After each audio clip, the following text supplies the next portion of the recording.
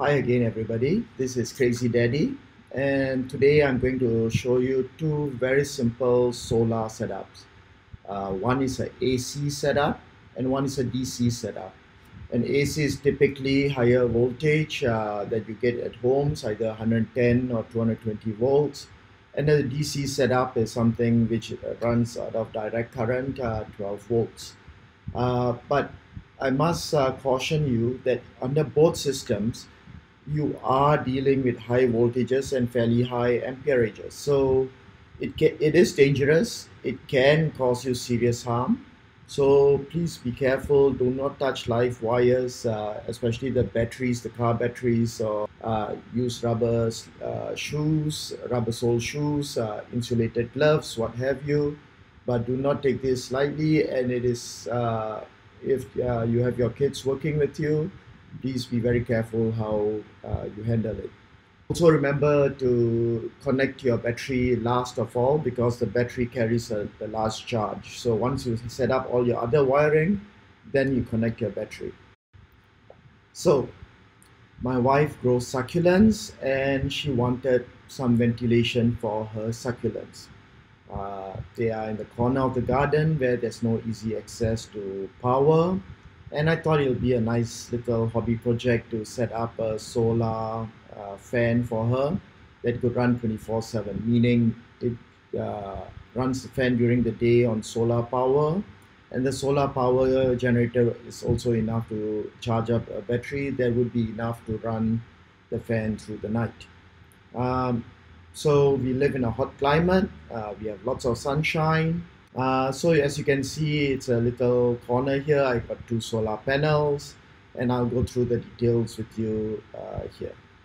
What you need for your simple solar setup, you need one or two solar panels. I'm putting two here because later I'm going to use this as an example. One arguably may be enough, but two would be better, obviously.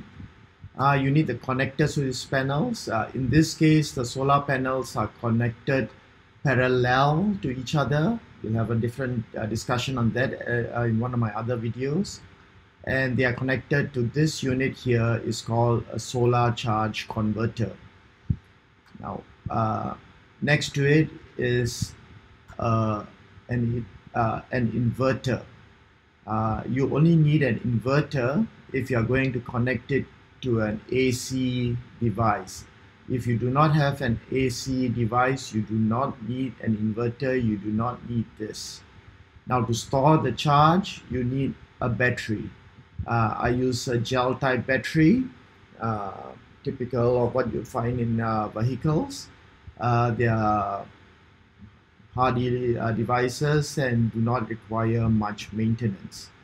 And obviously after that, we also need the appliance that you are going to run. How to do the connections. Now, when I say it's solar panels are connected parallel, that means the positives are connected to each other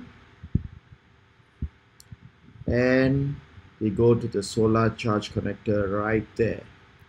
And similarly, the negatives of each of these are connected together.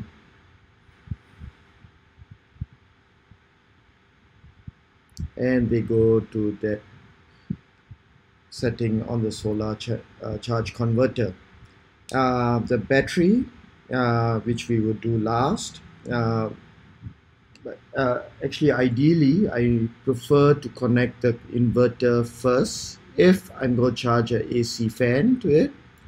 If I'm going to connect the AC fan to it, and the negative goes to the negative, you will see that on the pictures I showed you. And for the batteries, this is how you get them connected.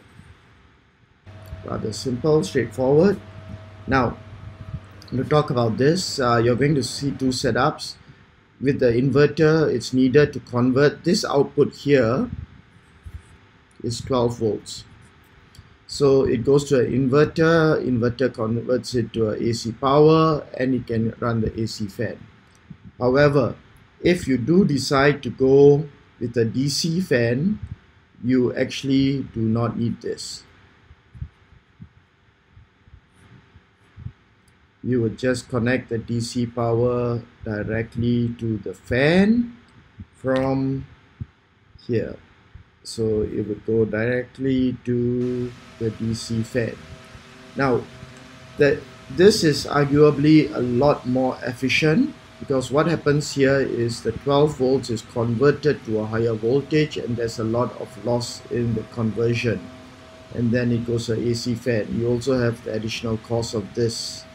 AC fans are a lot cheaper because it's just simply not common to have a DC fan, and therefore I guess economies of scale, this is a bit more expensive, but it is a lot more efficient because 12 volts, the battery is 12 volts, everything is kept clean and the charge goes this way.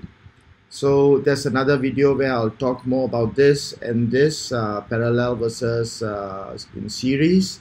So but otherwise this is it. It's your basic 12 volts DC fan setup or an AC fan setup.